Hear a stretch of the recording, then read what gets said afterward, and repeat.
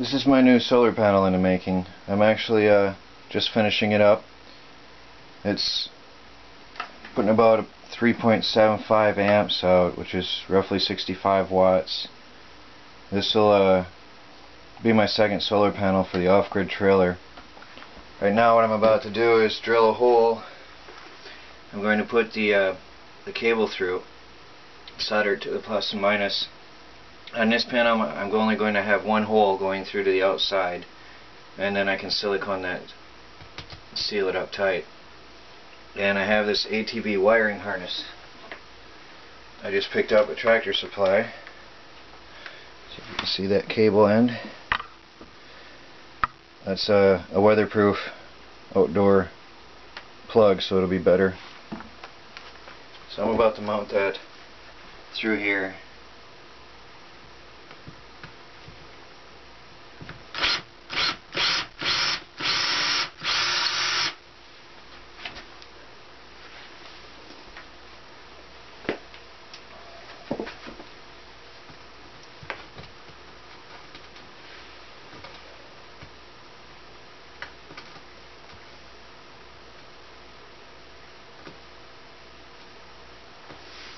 Might have to make the hole a little bit bigger.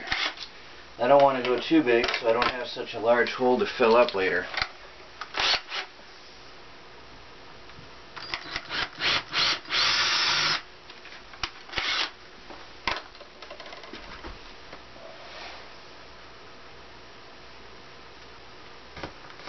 Perfect.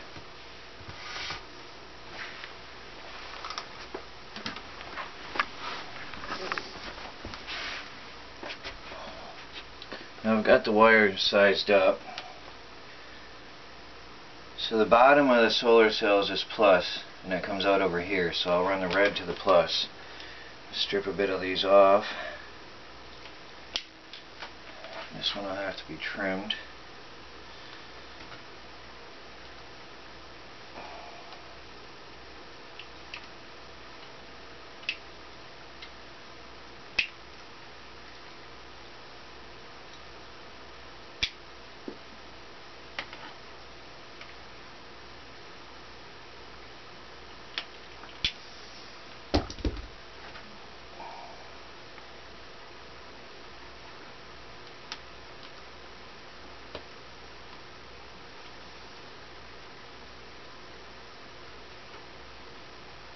I'm going to bend the edge of this up a little bit,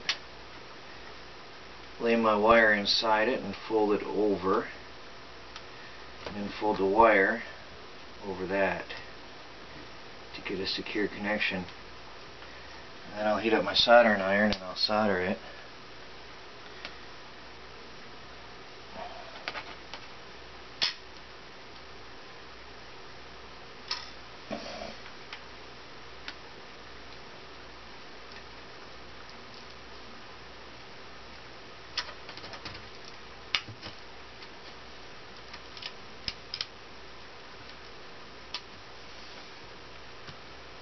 That's going to slide in right there. I have a nice little gap in there. It fits that wire perfectly. And I'll stick this into the silicone later when I seal these edges. Now I gotta heat up my soldering iron.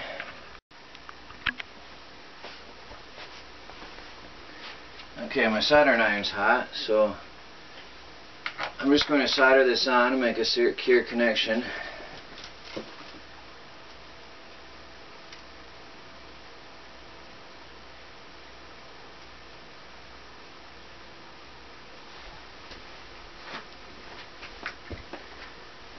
And the minus.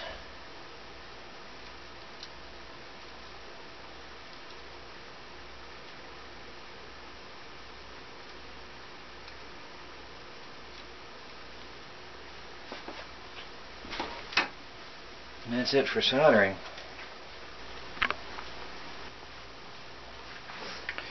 Now I'm going to run a bead of silicone along the inside of this to make extra sure this never leaks any moisture into my solar cells. The last time I did it on the outside only, which is fine, it didn't leak, but it also leaked under the plexiglass eventually. The plexiglass got hot and warped, so I have a solution for that as well. We'll take care of that in the future.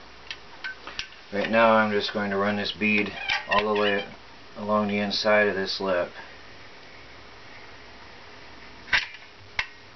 You don't want any moisture coming into your solar cells.